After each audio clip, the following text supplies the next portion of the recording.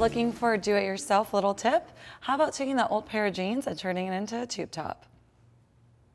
All you need is a pair of jeans and a pair of scissors.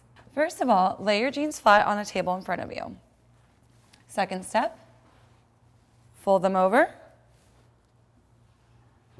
And now you're ready to cut. Now just keep in mind that you want to cut above where the inseam connects. With boho chic such a big trend, why not do it yourself?